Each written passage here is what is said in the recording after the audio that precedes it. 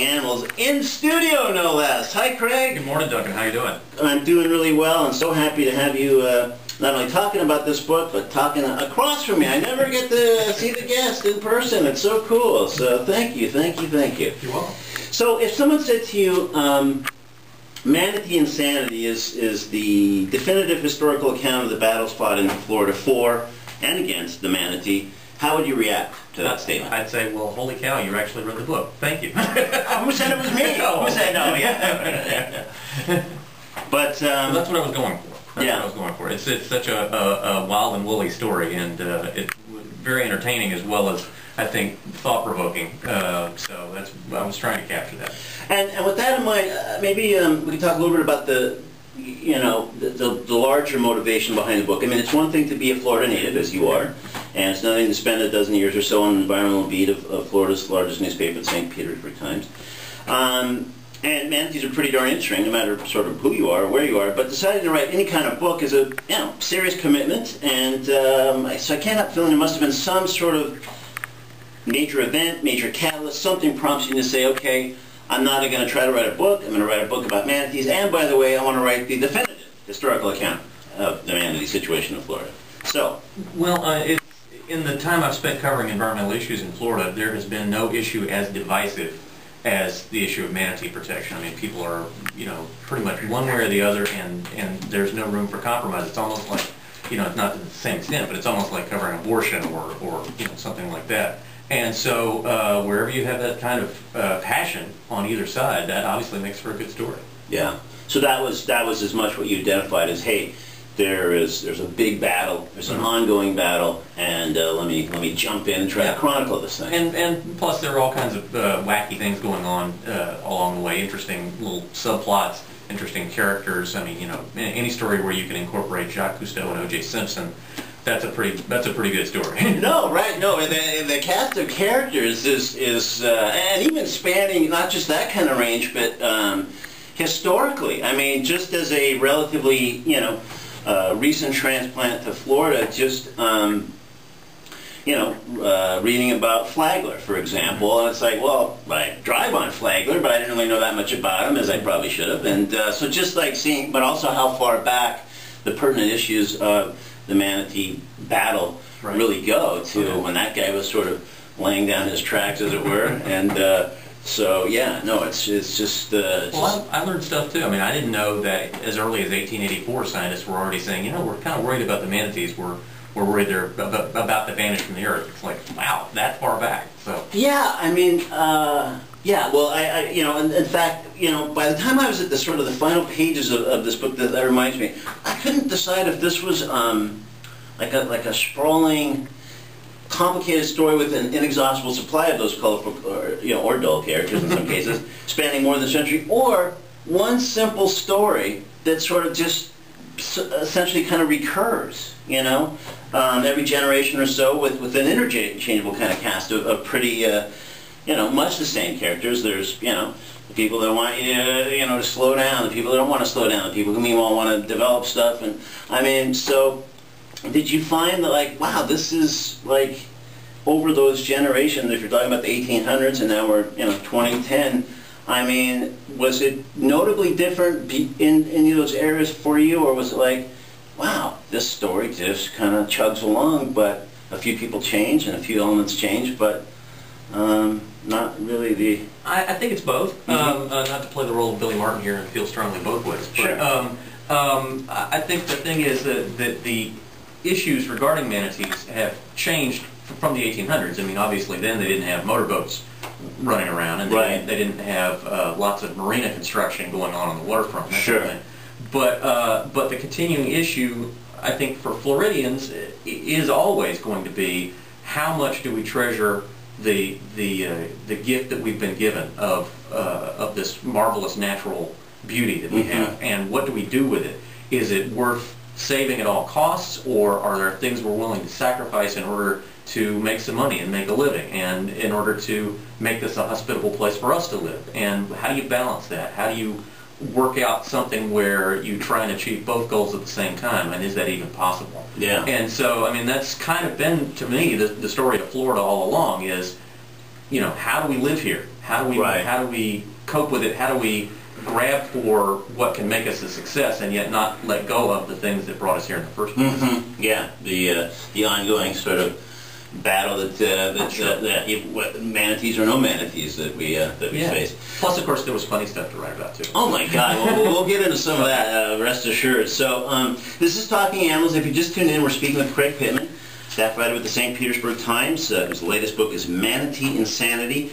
We invite you to join the conversation by calling 813-239-9663 or emailing us at dj@wmnf.org.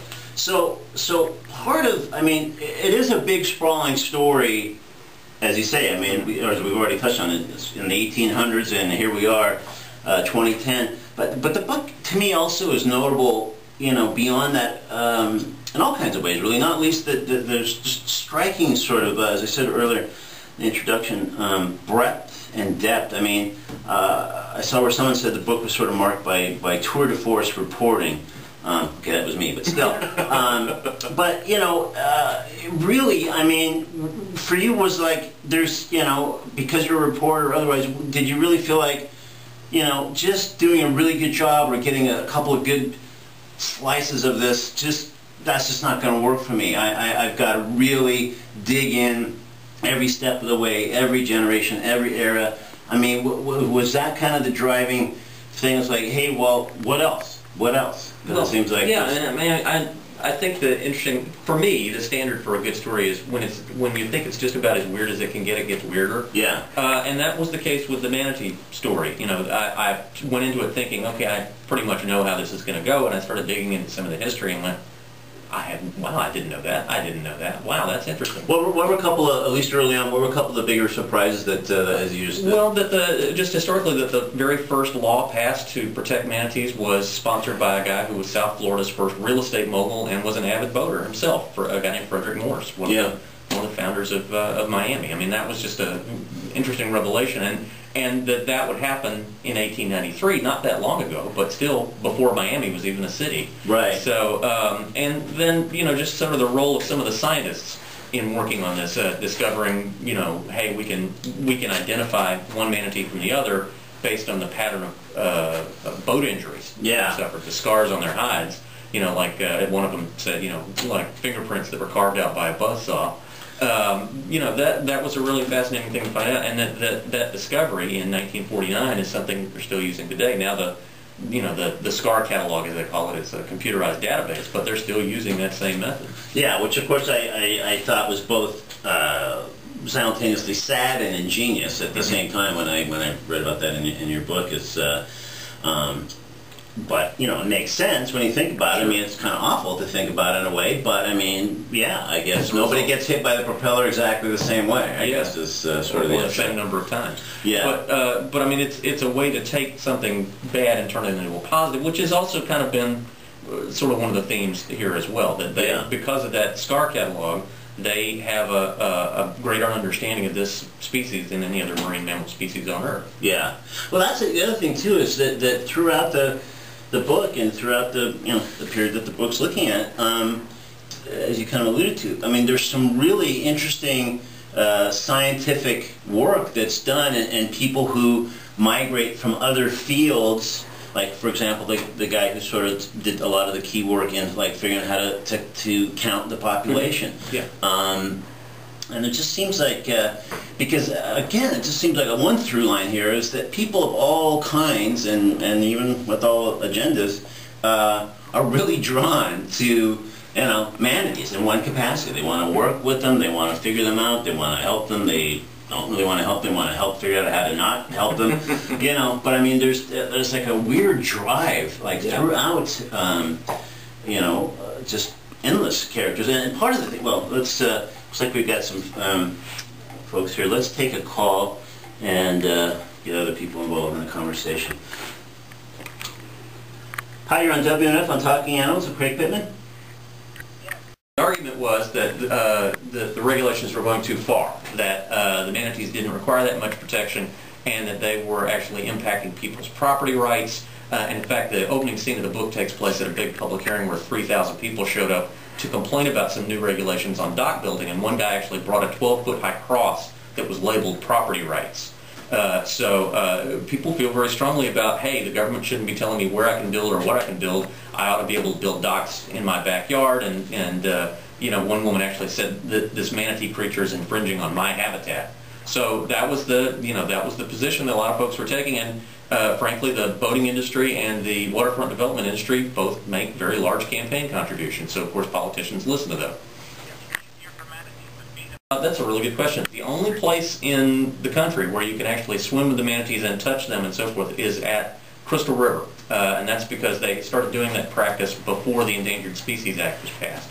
Other places, yes, they're grandfathered in. And it's been controversial. There have been lots of incidents where some of the tour boat folks have gone, pardon the pun, gone overboard with manatees. Where in one instance one of the tour boat operators actually grabbed a baby manatee and swung it around so it could pose for a picture for the tourists with the cameras, and then turned it loose to swim back to its mother.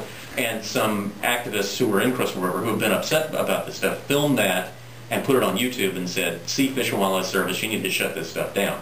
And the tour boat folks say, hey, it's just some bad apples, you know, don't shut us all down. If you do that, you'll ruin the cause of manatee education and manatee conservation, not to mention the economy of Crystal River. So it's been a real source of conflict. On the other hand, as the tour boat folks point out, it is a way for people to really connect with this creature in a way they can't anywhere else. And they can actually see them up close, see how docile they are, how gentle, and it makes an impression that you never forget. And let me maybe just try, thanks so much for the call, but let me actually maybe take even a step further philosophically perhaps from the caller's question is there sort of a view of that? I mean, let's put it this way. When there's swim with dolphins programs for people who do that and love that and so that's kind of a cool connection. I mean, there's a lot of people who, you know, care about dolphins and dolphin welfare who would say you should never swim with dolphins. Right. So is that comparable in the manatee world, or okay? Yeah, I mean it's a question of you know, how habituated do you want to make them to people, number one. But the other thing too is manatees are classified as an endangered species, and right. Other places, you know, around the state, I'm sure would love to have these kind of tour operators, except that touching manatees is classified as harassment. Anywhere other than anywhere other than Crystal River, and so it's illegal. Okay. So. You know, then you look at, okay, well, if it's illegal everywhere else, how come it's legal in this one place just because they did it before the law was passed? You know, how do you reconcile those things? Is it harassment or is it not? Right. Wow. Okay. So that is sounds like very much a parallel to the. Sure. Interesting. And you alluded a bit ago to, you know, it's obviously getting colder here, and I heard this morning coming in that tomorrow with wind chill could be in the mid-30s or thereabouts. So. What might nearby manatees do or be doing now in response to the chilly temperatures? They're probably already headed for the warm water outfalls. They'll be headed for springs. For instance, in Sulphur Springs, there's a boil that comes up in the river there where they like to hang out.